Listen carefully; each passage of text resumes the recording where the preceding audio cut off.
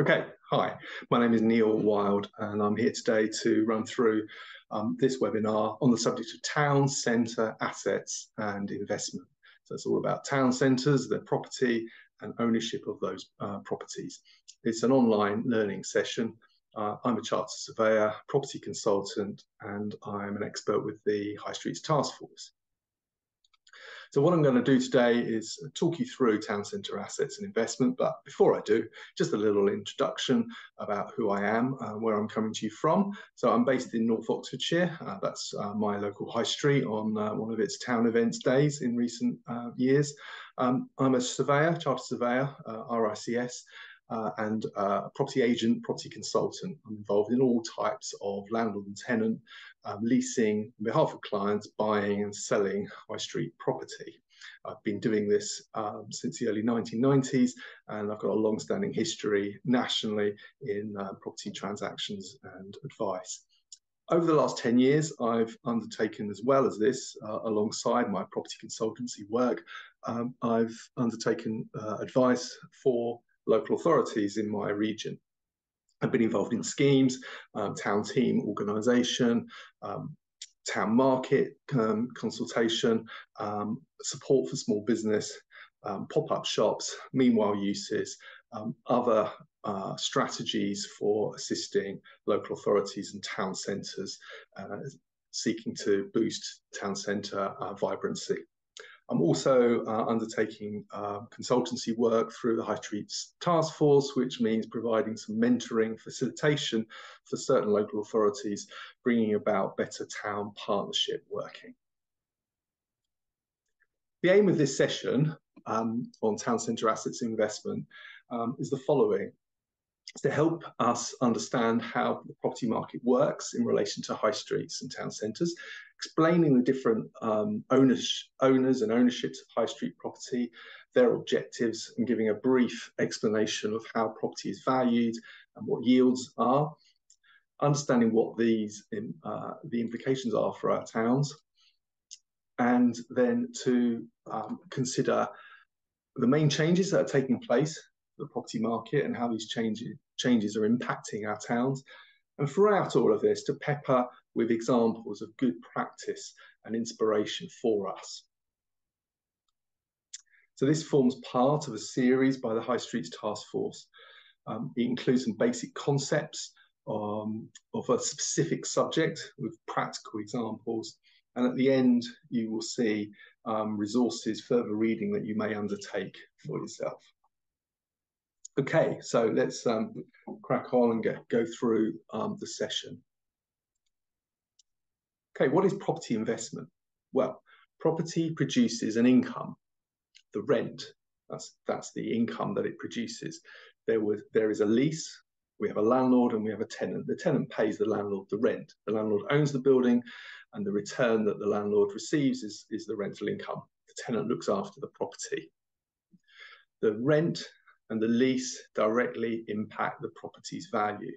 The higher the rent, the longer the lease, everything else being equal, will give the higher property value. How is it that property is valued? Well, we have the rent payable, and then we have a multiplier. So the rent times the multiplier gives the value. So as I've said, the longer the lease, the stronger the covenant, the business organisation individual that's renting the property, the higher the multiplier. And it's the valuer's task to assess the multiplier. Multipliers are typically a number between 10 and 20. So if you had a rent of 25,000 and you applied a multiplier of 10, that would give you a value of 250,000. And it's the valuer's task to determine whether 10 is the appropriate number to use. If we're going to any more details, I think we're probably then stepping over the boundary into a webinar on property valuation, and that's not for today. But we do need to understand the yield, because yields are referred to quite frequently. They're also one of the metrics used for assessing the vibrancy of a town. The lower the yield, it is felt that the stronger the vibrancy of the town. The lower the yield, the higher the value. But what do we mean by yield, and how do we calculate it? So let's take the rent payable. or the expected rent payable if the property was empty. We call that the R, the rent. And then we take the value. That's the value of the building. So let's take an example, and we'll use a calculator because property profession is a very simple bunch of people and calculators are always needed. So let's take a rent example. We talked about a rent of 25,000 a moment ago. Let's stick with that number. That might be the rent that a business is paying on its property in a typical town centre. Let's assume that the owner of that building paid £500,000 for that property. What is the yield? Well, let's take 25,000 and tap that into our calculator, divide it by 500,000, and that gives us a number. And we express that number as a percentage. So in that instance, 25,000 divided by 500,000 gives us a yield of 5, a 5% return. That's the return that that owner is expecting from its property based on the current rent. It's for the owner and his advisors to guide the owner through that process of buying. Is that the right price to pay? Is 5% an appropriate yield to be receiving for the investment of that property?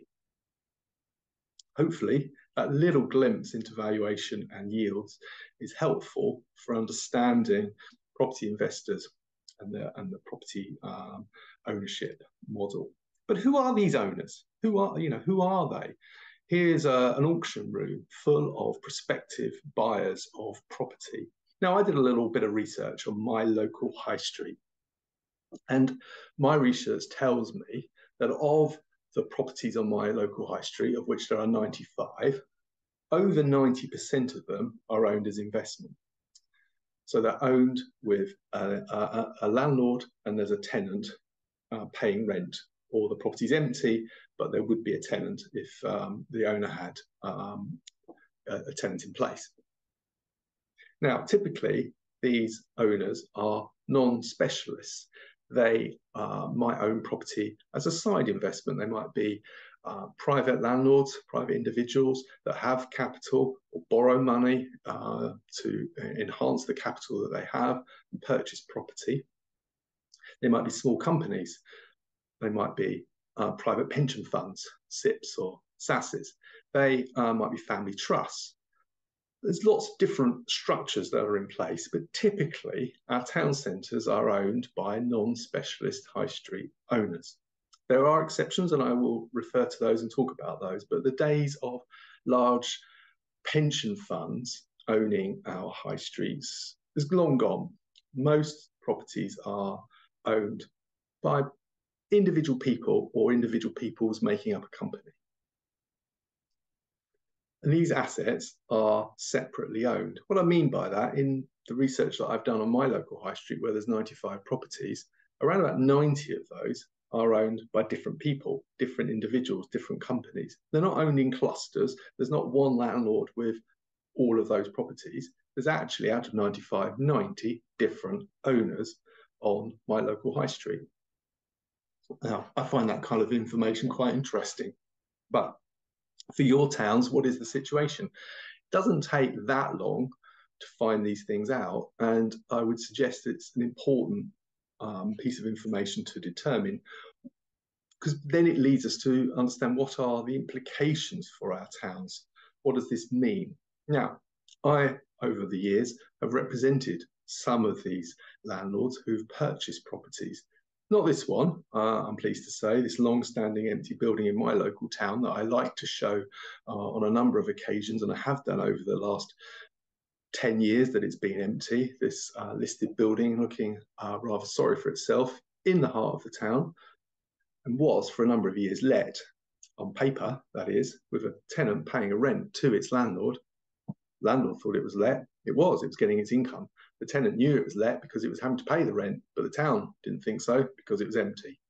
An interesting scenario. But what we have as a result of this ownership, a mixed ownership with lots of different landlords, is that it's very fragmented. Very, very challenging to have an overarching policy for one's town if most of the town is owned by different people, geographically detached usually from their town, with these owners aspiring to high values, the way of getting those high values is rental level and nice long lease. Now, if you've got businesses looking for short-term leases, they're startups, they're small businesses, or they're just looking for lease flexibility, so they're not tied in for a long period of time, because one cannot predict the future. But you've got a landlord that's only aspiring to a nice long lease, you've got a problem.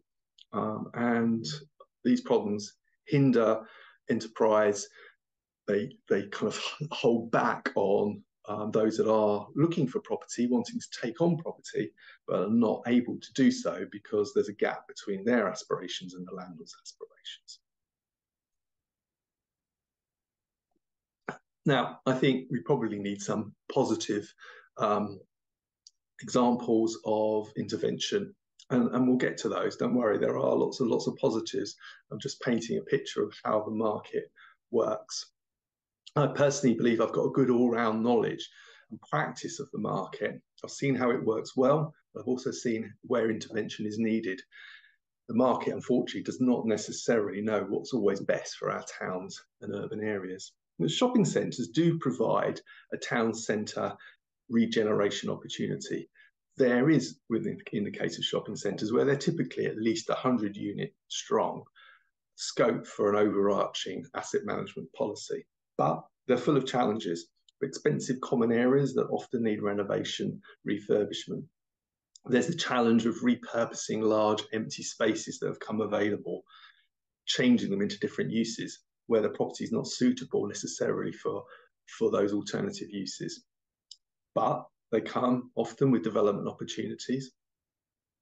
And it's really, really important for any shopping centre owner to consider how the shopping centre connects with the rest of the town centre. It might be the largest single owner of property in its town, but, and again, back to my local high street, my shopping centre, owned by the local authority, is about 100 strong in terms of unit number. That's only 20% of the whole of the town centre by property number. So it's a large chunk of our town, but that 20% needs to connect well and work with the other 80%. And that's really important to have an overarching policy, not just one for one shopping centre, but for the whole town centre.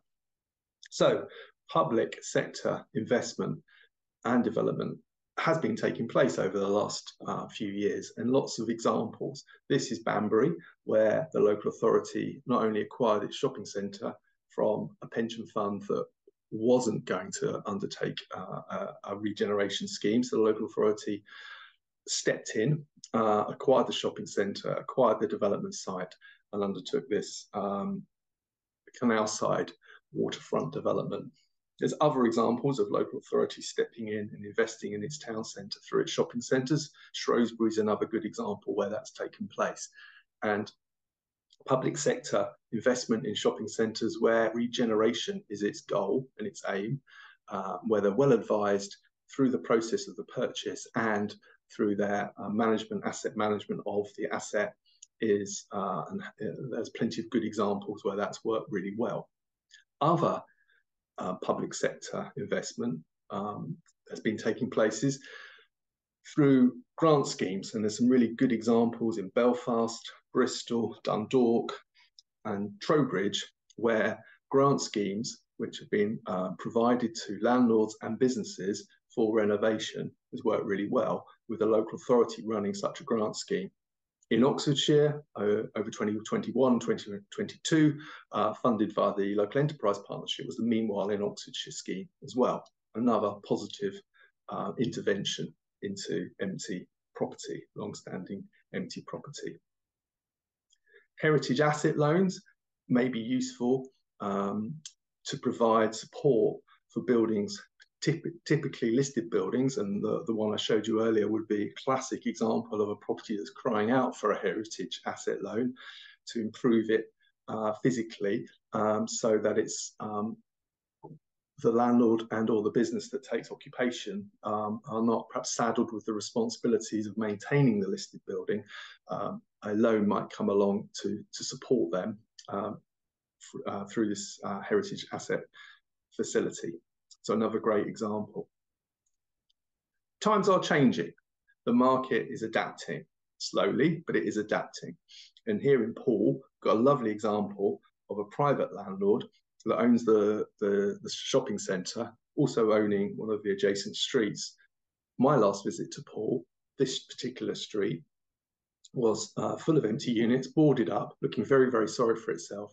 But this particular owner has recognised the need to intervene, the need to renovate, and has offered 2-year rent-free periods to its tenants taking on these premises, in the hope and expectation that those businesses will then, beyond that, commit to remain within the town, not necessarily as one of its tenants, but potentially, but supporting the whole town centre through its intervention and through that positive asset management policy.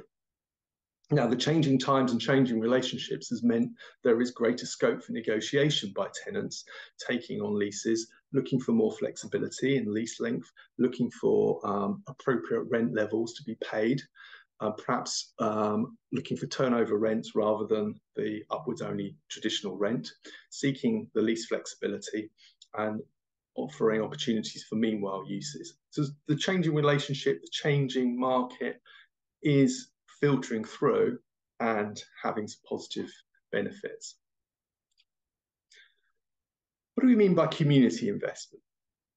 Well, in Dumfries, for example, what's known as the Steeple Quarter project, the community has itself acquired 6 of its town centre properties. Now, it's done that with financial support from the Scottish Government, the lottery, also the local authority, and other bodies, as well as the generous support of town businesses and town community. It's enabled those properties to be renovated and offered back to the community, to the town, to local businesses for both long-term and short-term meanwhile uses. It's made a tremendous difference to its high street. The other example on this slide is in Hastings, where some of the work here has been supported through the Jericho Road Group and their work around the subject of self-renovating neighbourhoods. Now, what is meant by that is often properties can be acquired and held sort of by a third party in a sort of distant kind of style, where the local community aren't themselves the owners and the beneficiaries of the properties. So what the example in Hastings provides us with is where people are taking collective action can transform their neighbourhoods without losing their neighbourhoods. So Rock House is a local social enterprise. It took a 1969 largely empty office building and converted it into a range of uses with creative collaborative space for living, working and community action, with a couple of very fundamental elements at its core, one being its capped rents and its other being that it's self-managed by its tenants who participate and socialise and collaborate together to inform the space and shape the space and the way it's managed. Clearly, there are lots of different examples of community investment taking place across the country, and there are groups and organisations which support such. In the further reading, I've given more details about these 2 examples, but other organisations that are involved in supporting groups to acquire, groups to occupy property, to seek to reclaim their town centres for themselves, for the local community. Now, any talk and discussion about high streets needs to include a focus on the occupiers. Occupiers make up our town centres. They form the occupiers within the town centre. They're the people, the businesses, the organisations, the enterprises which make it vibrant, which bring it to life, which create the excitement for our places. And it's excellent to sort of think through the different opportunities there are for startups to test the water, to take on short-term leases, to then take and acquire the confidence to take longer-term leases, to then approach landlords with a sound business plan that's sort of got some credibility, that's had opportunity to be tested, to go on and grow.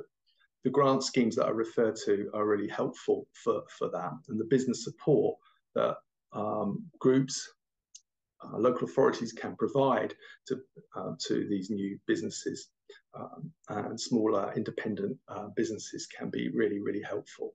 Taking them through the lease process, helping them negotiate their rents, helping them think through the next stages, not necessarily signing up for another 5-year lease, perhaps thinking about what they want to do, maybe helping them think about buying the property themselves. Leases come with benefits as well. It's not all one-sided in terms of the landlord. Leases with security of tenure rights do provide to businesses a long-term way of occupying property without going through the pain of funding a purchase, but over a period of time, having that knowledge that they are able to take on that property, to hold it for 10, 15, 20 years. The lease gives them those rights to have it for that long. That can go through changing different owners, but the lease remains, carries on through those different owners, provided there's no landlord break clause and provided end of leases come with security of tenure rights that are intact. The lease hasn't been contracted out of the security of tenure rights. The business knows it can continue in occupation, can continue to expand, knows that it can write off its investment, fit out and renovation and modernisation costs along the length of the lease. So it can and does provide great advantages. So our towns need and do provide a mix of uses. We haven't yet referred to residential in town centres. It's probably a subject in itself for one of these webinars, the benefits of town centre living, what that means. And there's great examples of conversion schemes of upper floors into apartments. There's great examples of new build schemes taking place in our towns, not just of apartments, but of streets, of houses. Lots of different examples with healthy high streets. So we've got different medical uses, the NHS bringing their facilities into the community, into town centres, supporting footfall. We've got a great example in this slide of offices, dedicated offices and co-working. This happens to be in the centre of Bicester, one of my local high streets, where you've got a great town centre space, well designed, thought through by the operator, bringing in the natural light from the front towards the middle and the back of the space through its glazing. And these types of places and others are great supporters of social enterprise, those businesses, those enterprises that are seeking to provide something positive for their towns. So hopefully, over the course of this webinar, we've learned a number of different things. We've understood the different landlord and tenant perspectives. We've considered the different mix of ownerships in our towns and what that might mean. We hopefully have understood the need to sort of build relationships with our landlords and their property agents. We are encouraged to have a policy for our empty shops. Don't leave it to the property market to resolve and sort it out, because it won't. What about those properties that have been empty for over 6 months? What's happening with those? What is holding them back from becoming occupied? What can we do as a town, as a local authority, to make changes? What different policies could we implement? Do we know who the landlords are? Are we in contact with them regularly? There are different people and organisations that can help us with our empty shops policy. Consider what we can do about them. There is considerable weight of occupier demand. There's a lot of people, businesses, enterprises looking for property, but there's often a gap between them and the landlord. And that bridge, that gap, needs to be filled. There's a great range of uses, from residential to retail and everything in between, filling our towns with exciting uses.